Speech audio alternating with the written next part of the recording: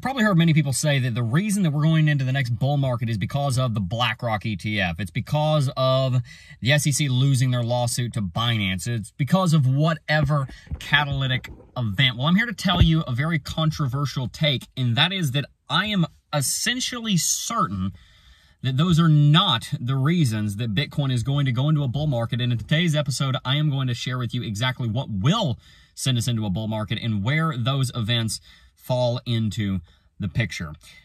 To start, I need to explain what drives Bitcoin bull markets in the first place. And there's really three major components. The first and most important is the actual use case of Bitcoin. Bitcoin is designed to be the first secure store of digital value. It is the first example of digital scarcity ever created in the history of mankind. It is instantaneous in its transactions. Of course, there's block time, but you can send the transaction more or less instantly. The transactions are extremely inexpensive, especially if you're talking about cross-border transactions that would normally be costing 10 to 15% of the total price, the total transaction amount on a percentage basis. Instead, Bitcoin uses a very flat fee. And as I said, it is nearly unhackable.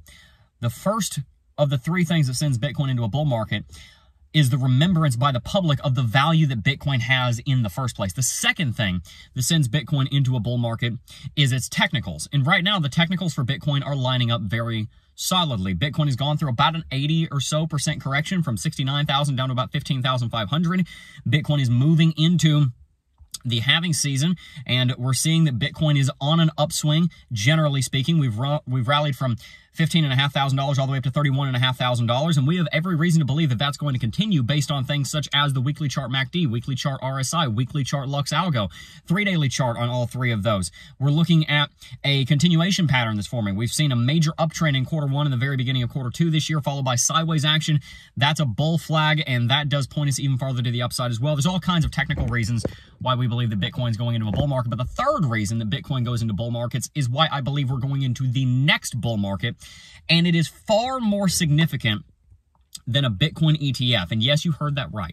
Let me back up and explain why a Bitcoin ETF is significant, and then I'll explain why the fundamentals and the macroeconomic landscape are even more important than that. The reason that a Bitcoin ETF would be so vital is because the vast majority of investment in the United States that is done by the retail is done in the form of retirement accounts. So you're talking about Roth IRAs, you're talking about 401ks, you're talking about pensions, you're talking about people that are trying to secure their retirement. Especially when you start getting into your 30s and 40s, you end up investing hopefully 10 to 15, if not even more % of your monthly take-home pay in some kind of tax-advantaged retirement account. Again, be that a 401k, a Roth IRA, a regular IRA, a pension, whatever it may be. And when you make that investment, you have to invest in certain assets that are regulated by the United States Securities and Exchange Commission.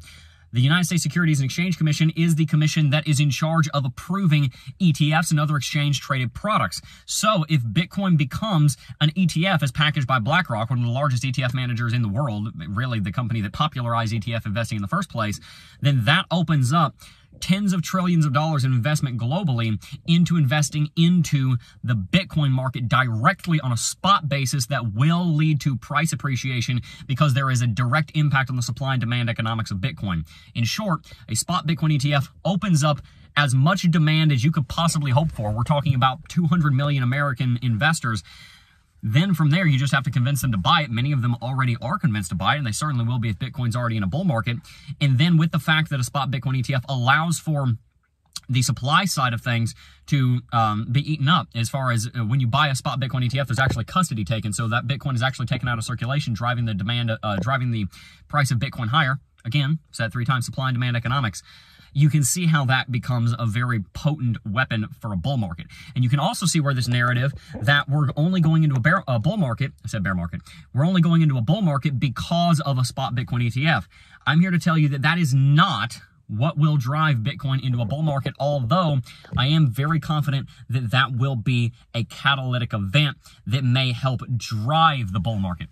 Now, we've talked about the 3 different main reasons why Bitcoin goes into a bull market. I really want to harp on that last one for a moment, that being the fundamentals, not just of Bitcoin, but of the global economy. There's 2 major factors that I believe are going to lead to the next Bitcoin bull market, and those would be geopolitics and macroeconomic data. Over the last 3 years, there has been a certain cycle, a certain history to how the Fed has been manipulating the United States dollar. Originally, right after the pandemic and the government decided to shut everything down, the Fed jumped into high gear, realizing that we were about to go through massive inflation and massive unemployment all at the same time. The Federal Reserve has a dual mandate of maintaining price stability and low unemployment. Their goal is to maintain low inflation, or at least inflation that is steady and consistent and constant for the sake of stability and low unemployment. When you shut down the economy, you naturally are going to drive inflation because there's not as many people to work on the goods and services that you need to run an economy, so the inflation is going to get out of control very quickly. And of course, the unemployment is going to go up when you tell people that they can't go to the office. So the Fed was in a very tight spot in 2020, and they decided to go all in on stimulating the economy. It's very similar to what we did in 2008, but about 4 times larger. They injected about $4 to $5 trillion into the economy through quantitative easing, that being the purchasing of treasuries and mortgage-backed securities, and they also slammed the interest rates straight down to the floor, down to 0%. When they did that, they stimulated a huge amount of investment in the economy, even though the economy was in very dire straits, and that led to short-term economic stability, but it led to long-term decimation of the value of the United States dollar. We're still seeing that happen today. So the first epoch post-pandemic was high quantitative easing, massive amounts of liquidity being injected into the economy, interest rates being slammed to the floor. Around February of 2022, that being last year, it became apparent that the Russians were going to invade Ukraine, and that was going to lead to massive economic instability the world over. And we've now entered into this era of the least geopolitical stability that we've seen since the end of the Cold War. And with that, the Fed was also realizing that inflation was starting to get out of control. So they stopped the quantitative easing. They began quantitative tightening and rolling off the treasuries and mortgage-backed securities, pulling liquidity out of the United States economy, making money harder to come by, making investment in risk-on assets such as Bitcoin more, maybe I should say less appealing to the average investor. At the same time, they began hiking interest rates. The first epoch, quantitative easing, low interest rates, is very conducive to the expansion of business. We also saw that there was a crisis going on at the time having to do with the pandemic, which led many people to be afraid of our institutions and move towards something non-institutional like Bitcoin that they believe could help them store value. At the same time, here in February of 2022, there was a crisis, the war in Ukraine, and that led to many people moving in more of sort of a nationalistic sense. They wanted to invest in the United States dollar. So two crises, two completely different responses. The first crisis went right along with the QE and the low interest rates of investment on risk-on assets. That's when you saw Bitcoin rally to $65,000, and it rallied there very quickly. Probably would have only gone to 50 if not for the pandemic and for the actions of the Fed. In February of 2022, when the war in Ukraine started, that scared people away from risk-on assets because they wanted to be more conservative. They wanted to be more back at home. They wanted to be more nationalistic. They wanted to onshore things. They wanted to use their own national currencies. And you saw the quantitative tightening and the hiking interest rates. That led to people pulling out of Bitcoin, and you saw Bitcoin crash very quickly.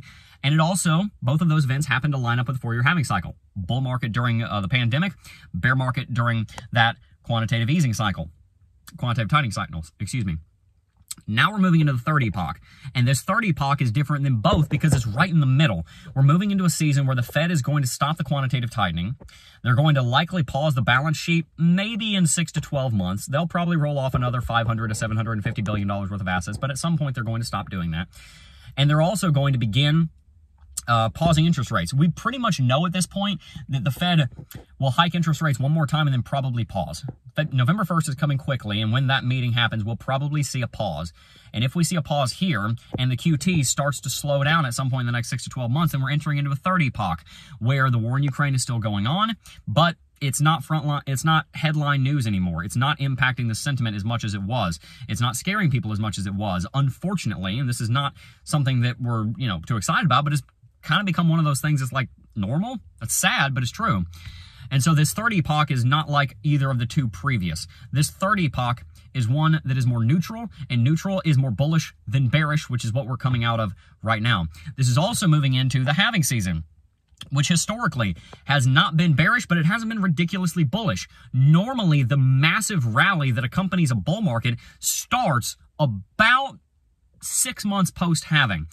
This season, the next 6 months up to the halving, and then about 3 to 4 months after that is normally a slightly bullish, but only slightly bullish season historically. And that lines up once again with the actions of the Fed and the actions of the geopolitics.